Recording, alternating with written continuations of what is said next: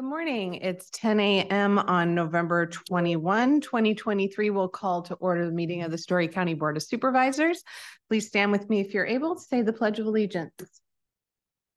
I pledge allegiance to the flag of the United States of America and to the republic for which it stands, one nation, under God, indivisible, with liberty and justice for all. Thank you. Do I have a motion to adopt today's agenda? So moved. Second. Moved and seconded. Merkin. Aye. Edens. Aye. Basil. Aye. Now it's time for public comment number 1. This comment period is for the public to address topics on today's agenda. Anyone wishing to make public comment, you can step forward to the table or raise your hand on Zoom. Seeing no one step forward or raise their hand, we'll close public comment number 1 and move to consideration of proclamation recognizing November 25, 2023 as Small Business Day. Supervisor Merkin.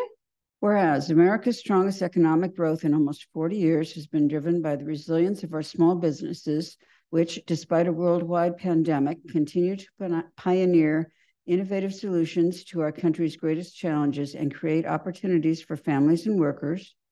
And whereas from the storefront shops that anchor Main Street to the high-tech startups that keep America on the cutting edge, to the small manufacturers driving our competitiveness on the global stage, small businesses are the backbone of our economy and the cornerstone of our nation's promise. And whereas when we support small businesses, jobs are created and local communities preserve their unique culture. And whereas because this country's 32.5 million small businesses create nearly 2 out of 3 jobs in our economy, we cannot resolve ourselves to create jobs and spur economic growth in America without discussing ways to support our entrepreneurs.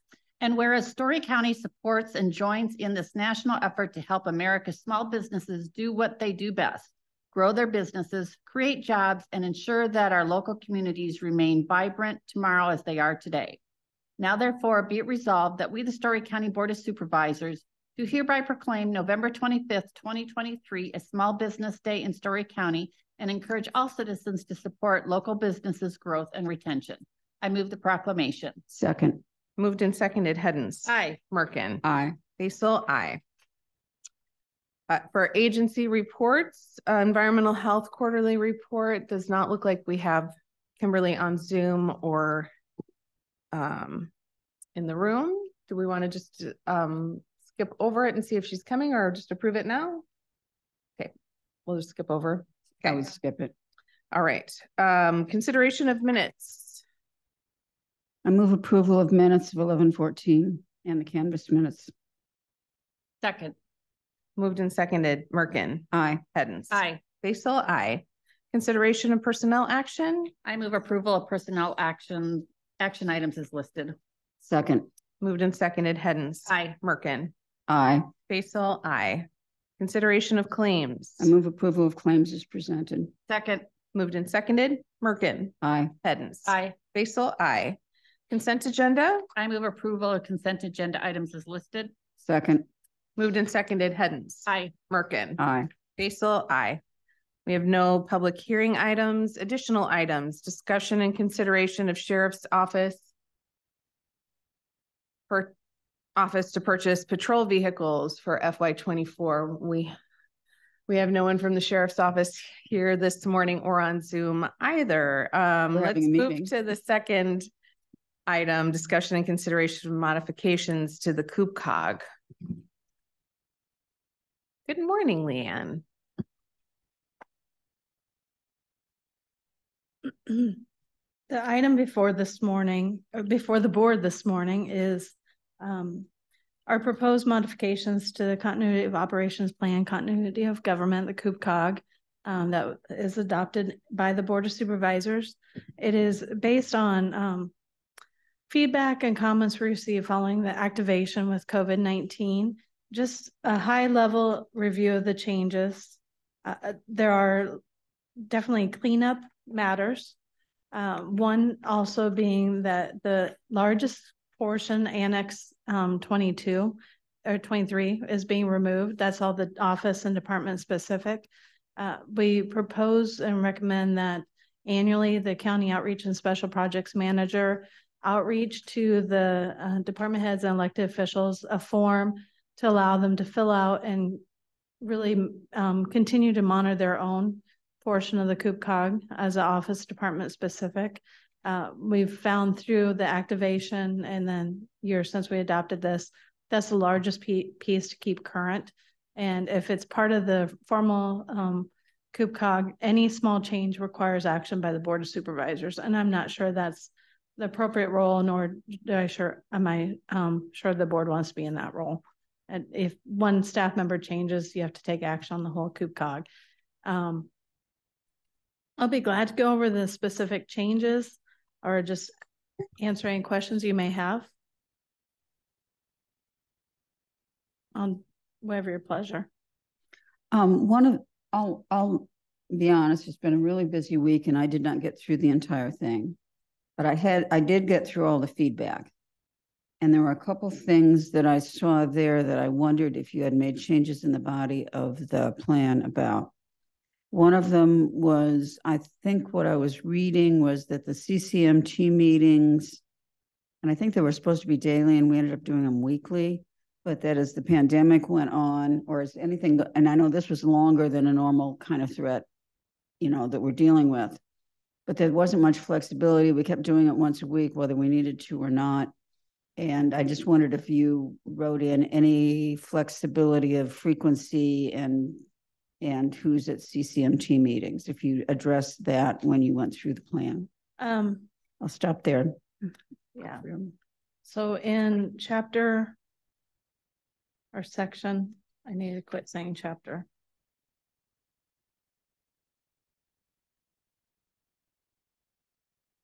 Get to the right one.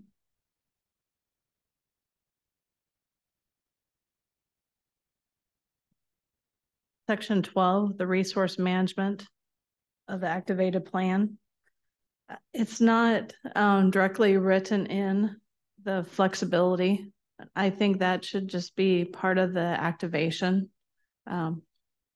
It needs to be defined, tied to the hazard that's triggering the activation. And what we did do, though, was rather than clearly saying that the chair of the Board of Supervisors is the chair of the CCMT, set up the structure a little bit different, that there are co-chairs. Because as you read through the comments, the concern was voiced, it seemed like another Board of Supervisors meeting. And it did end up being kind of like that. And I think the board definitely has a key role, as you are the ultimate decision maker on the allocation of resources, to be in a leadership role in the CCMT, but should not be solely chairing the CCMT. And so I set up a co-chair position, and that's reflected through section 12, that the chair or the vice chair would serve as a co-chair. I think, unfortunately, it's going to be one of those unless you're activated or test it, train on it. We don't know how that will definitely work. But I'm confident that's a good solution to go forward with and try. I think so, because you could be fairly flexible as to what the emergency is. And rather than say some department head always serves or somebody from Board of Supervisors office and say, what are we really going to need for this threat in terms of expertise and that? And I think that's good. And I think also it just seems like we just need to be a little more flexible. I think this is the first time that we activated the CCMT. So we're pretty much kind of like, we got this, we better follow it, and kind of, coloring within the lines. And when I was reading the comments, I was looking back and I was saying, yeah, I wish we had been a little more flexible. And I think that's part of the lessons learned that we'll take forward if it is activated again. What does the reporting structure look like? And we learned that as we went as well. We went from daily cumbersome email or Excel reports to using our online forms. Yeah. And clarifying the nature of the reporting. What is a report? What's expected for the CCMT to be aware of? And that's, again, hazard dependent. Yeah, and that weekly report, I think we could have modified that earlier, done some different things with that, because I think we were asking people to do, there just wasn't stuff to put on. The other thing I would say, and I was glad to see your comment that the essential functions were staying within the body, because that was the thing that was most helpful, I think, with the pandemic. The other thing I would suggest is that we don't just dump this feedback and comments section, because I think it might be useful if we, the next time we have to activate the CCMT, to go back and look at the things, remind ourselves again of the things that worked and didn't work the last time. Specific comments that are made, not just make the changes in the plan itself, but exactly, because they might help us with doing that tailoring for the next time we need to activate it. So I found it fascinating. Some of the things I was thinking back, going, oh yeah, that did seem kind of clunky, or yeah, I think we wasted people's time doing this or that. And Leanne, I did have one question, and I too had like everyone else, just the incredibly busy week and stuff. Did you? I know the FUCOG before referenced a pandemic, but really didn't have a whole lot in that because we hadn't ever experienced. Did you elaborate more? Yeah, on that. As best as I thought was appropriate. So if you look on section 1, the introductions, page 1. So all 3 of the comments in this section relate to a hazard such as a pandemic or related. So at first comment is enabling essential county functions to continue when there's catastrophic emergency or series of events or conditions such as a pandemic. And then if you go down lower on the page, reference again to the pandemic requiring, continuity of operations during a pandemic requires using existing continuity plans and strategies and more adaptive ways to address unique operational requirements to include employee health, social distancing, and widespread absenteeism. So again, trying to keep some guidance, but some flexibility. But really the last part of this section 2 adds, I think, the greatest contribution regarding pandemics. So I won't read that for everyone, but it references the impact of human resources, and I don't mean the department or the office, but our human resources capital as employees, and how those need to be built into the whole activation, and whether telework or virtual environments is needed. So I think that in and of itself, those changes within the section should help bring us forward. And I see on section 8, page 2, and under alternate operations, you said alternate means of providing services as well as alternate facility. And that obviously fits with what we did with the pandemic. Yeah, unfortunately, I just don't think our past pandemic is the last. Right. The last Not one. from what we've been reading in the papers. No. Omicron is still with us, as we know. The other thing in terms of the annex is putting the responsibility with the department heads and elected officials. I think it's really going to behoove us for the special projects manager to annually follow up with everybody, because that's something that's going to get, just because everyday operations is what takes your time, that's going to get low on the, so I think if, when we have a new special projects manager, and, Sandra can talk with the person about that when we get, that it's like, it's September, by December, you're supposed to have this done, and help them get through that, just to make sure that we keep all those annexes updated and they don't become something that everybody forgot about. One thing I failed to mention too, the prior plan had the risk management position as a backup for the backup CCMT coordinator to the county outreach and special projects manager. This position has, or this draft has, the human resources coordinator, who is Stephanie. I think that's, and I feel that. Yep, I saw that. So I think that's good to have too deep in that for the CCMT coordinator. Yeah. Okay. I got through all the changes now. I've reviewed it. For the record, I've reviewed it now.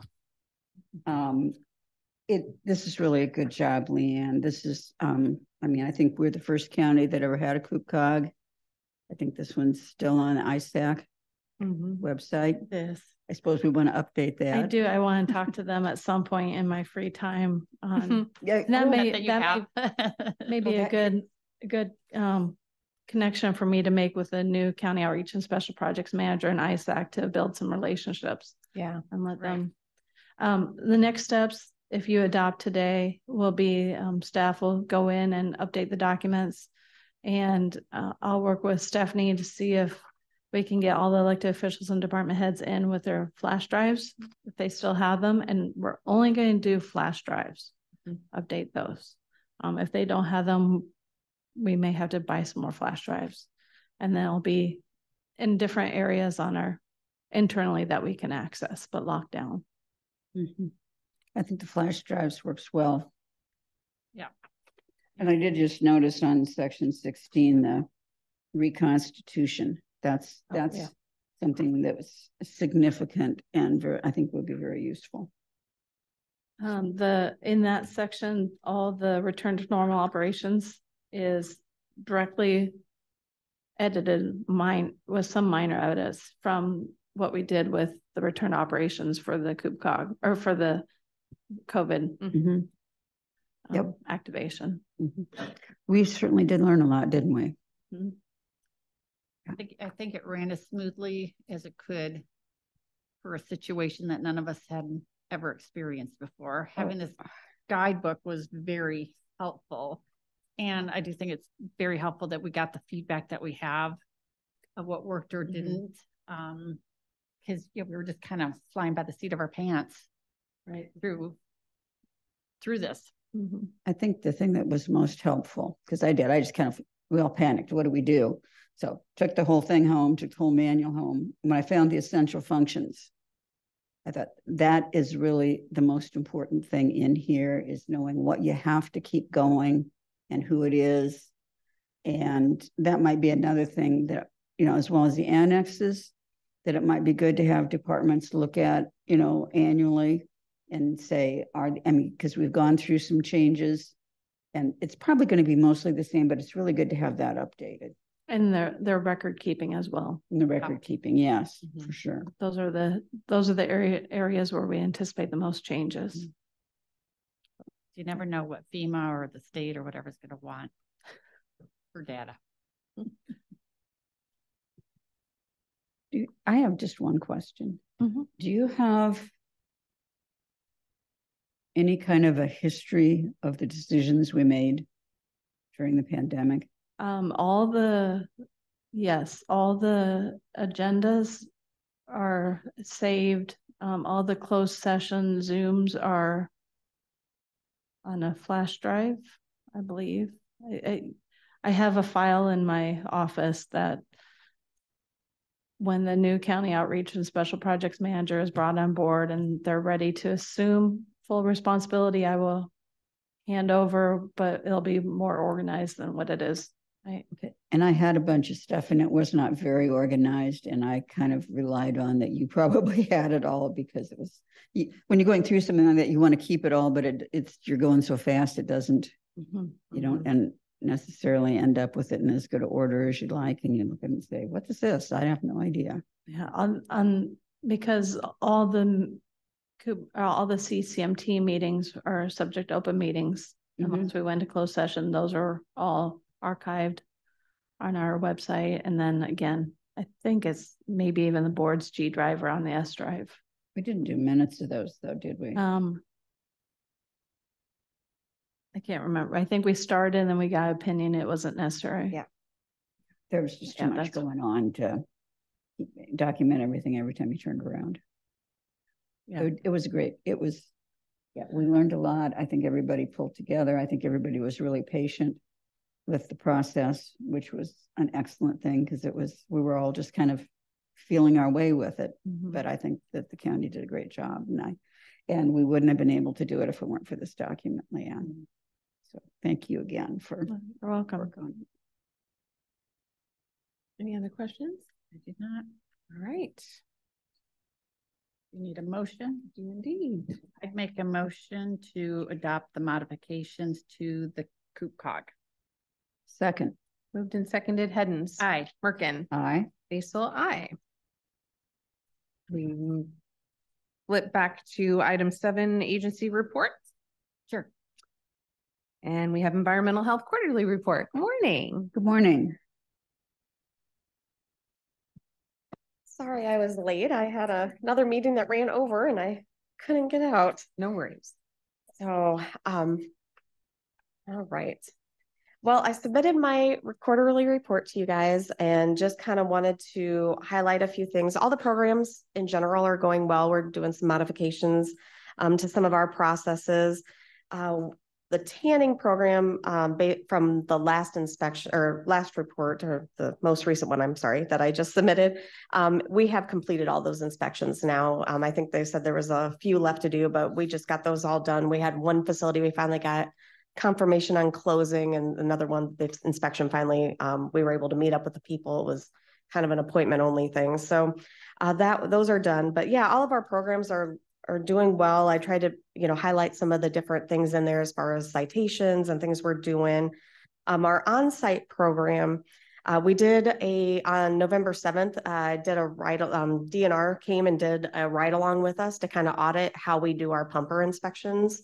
That is where the septic pumper trucks, we inspect their trucks, their facilities, and where they may land apply. So they got to see how we did that. And we got some good feedback from him as well, as far as, things that he would look for and things what we don't. So we have some changes we're going to be making for that. But all in all, it was a positive experience and for both DNR and our department. And everything went well for where we went. So the ARPA grant, that was the one that from septics, we had 12 of them that had been applied for. And so far we have 8 that have been installed and 3 pending installation. Might see one of those actually get in this year still, but probably those will be deferred till spring. And then we still have one application that IFA has that we're pending approval. So the money is kind of there, but they had to go back and do some changes to their application, and they wanted more information. So hopefully we'll get that done and then they'll be ready to go in the spring. So it was looking pretty positive though. And then we still have the Story County Housing Trust septic grant. We've only had one system installed. I did receive another application just last week, going through and doing that income review right now for that verification process. And we had a couple other applications that came in previously, but they didn't meet the income guidelines, so we weren't able to use those. So would like to see more done with that, but it was kind of a challenge with being without having the admin and being short-staffed and different things. So we're going to try to do a few things this winter, maybe have a couple go in the spring so that we can get done. Do you know how many applications you had total for the housing trust? I do have a list. I think it wasn't very many. I think we had like 6. There was people that called and we'd give them the income guidelines and then we wouldn't get an application. So, but I think we had like maybe, let's see, it might've only been like 4, I think 4 or 5 that we've actually had come in and stuff. The application is on the website. Where's the application? Do they have to ask for it? They usually will call us and we'll email it to them. I think there was, I don't know if, I think that just basically, I think on the website, it said to contact us. And now that Allie's here, she's learning the website stuff. So it'll be put up. Okay. But yeah, I think it just kind of said to call us and then we would email it out to them because we generally would talk to them and say, here's the income requirements and here's how it works. And then email them the packet that would be done. So yeah, we'll get, if it's not up there, we'll be getting that up there soon. Allie just kind of started her like learning the website stuff. So she's going to be working on that stuff. We have a lot of updates to do to the website. And the ARPA grant that you're talking about, is that for septics? That one was for septics too. So that one was Through IFA. Through IFA. And yeah, that they did that. That was kind of the year before, I think that kind of we started that. Okay. It kind of came out at the same time with a lot of the different monies that were available from the state, and they put it out to everyone at the counties. So then if someone wouldn't qualify for the housing trust funding, would they potentially qualify for the IFA funding? Those applications had to be in by a certain date, so that's done. Okay. But if they don't qualify for the housing trust one, we have there's an OSWAP loan that we talk to people about, and so that we have. So anybody that didn't qualify for that, we gave them that other information, and I did have probably 3 people this year that used the OSWAP loan, and that is a state-funded program. So Thanks. And then, and then just kind of some department and staff stuff. We did do 2 ride-alongs since I was last here, and that was in August and in November. We had a good time, saw a lot of things, and we really enjoyed having you guys come along. And it's always open should anybody else want to do it. So we did fill our admin position in September. And so we're now fully staffed, and that's been very nice. We've been able to get quite a bit done, and having that increased coverage in our office has been very beneficial for our installers and for the public call-in. There's several times where we would all be out in the field, especially during the summer, and people would call and leave messages, and then usually call again and leave another message. And so having that increased coverage has been very beneficial to our department. And then we're still working on a lot of different committees. And then Laura and I both attended the regional conference up in North Dakota for IEHA. She received a partial scholarship to attend this. They had a lot of sessions on food, things she's going to be testing for her national license. And that's a program that I can't give her any experience in. So she was able to take some sessions related to that to help her pass her exam. So sometime I think this year she'll be taking that exam and hopefully passing, and that'll be good. I do have with the HHS realignment, I do have a meeting scheduled on December 12th with my association, the Iowa Environmental Health Association, and Dr. Cruz. We're going to be having a meeting with him, kind of talking about the realignment and how it directly relates to environmental health in Iowa. So hopefully, maybe mid-December, we'll have some more information for you. And I know that they were supposed to send out a report in October that tell us things. We have not received anything yet as to what's going on. So we're still kind of in the dark on how that realignment is going to totally impact us. And then just kind of a heads up, we do have our annual septic conference in Cedar Rapids this year, and all of our staff does attend that. So Allie will be here covering our office during that time. So, but that is primarily all I have for you. Do you guys have any questions? What I heard about the public health transfer thing, the reorganization, was that's pretty much a given. Yeah. So yeah, it's pretty much it needs legislative action.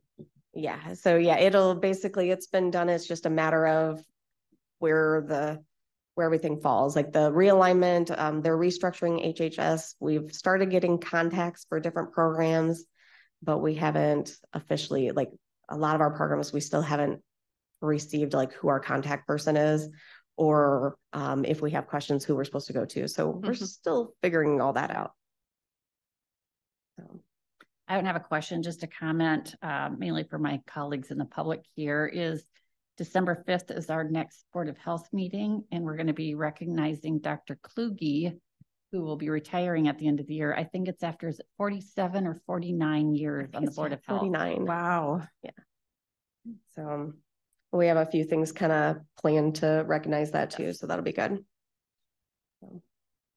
I don't have any questions, but I just want to say I had a great time hanging out with you guys and going out and seeing all the things that you do. And I just want to share how impressed I was with your customer service and how kind you both were to the folks that you were talking to. No question was a dumb question like that. Like there were lots and lots of questions from the homeowners, and a lot of them I didn't know the answer to either. So I was glad they were asking them.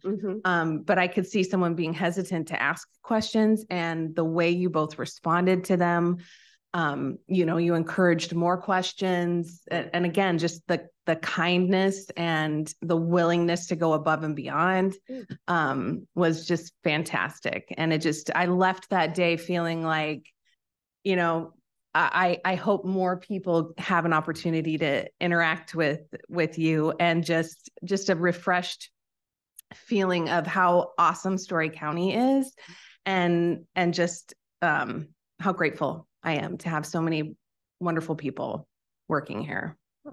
Well, thank you. Thank you. I don't have anything else.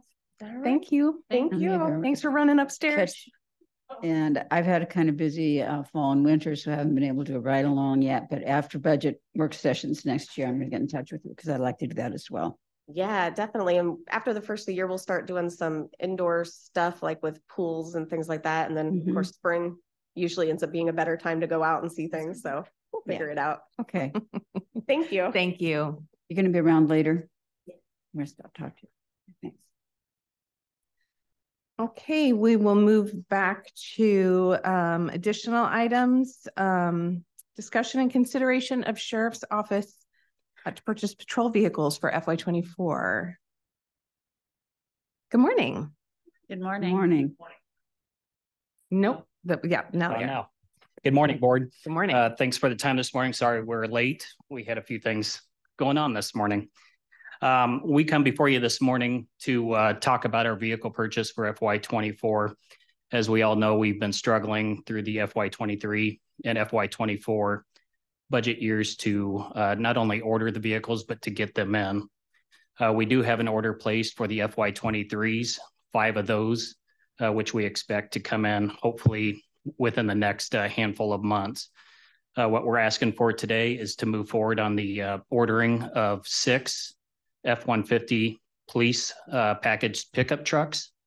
The order window for that is open now, and we need 6 of those. However, it would require us to overspend the budgeted amount for this year by $11,000 or roughly $11,000. And so on a 30,000 foot view, that's our request today of the board. And any questions, I'll let Lieutenant Leanna Ellis kind of get into the specifics. Is it 6 or 7? I think it says and 7 in FY24. 6. Well, because the 2 years kind of ran together. Okay. With the carryover. So out of the 14 budgeted in FY23 and FY24, we've received 3. We have another 5 coming. So there's 6 more we need to purchase to fulfill the number we need. Okay. Well, kind of hard to do your job for the deputies to do their jobs out on the roads unless they got a vehicle. And you've had some bad luck with some lately. So I think that it makes sense to do it. And I'm not $11,000. It's not a huge amount there, given what we've got going. So I don't have any questions. I don't either. Okay. I would move authorization of the Sheriff's Office to purchase patrol vehicles for FY24, 6 2024 Ford F-150 responders for $297,912. Second. Moved and seconded. Merkin. Aye. Edens. Aye. Basil. Aye. Thank you. Appreciate your time. Thank you.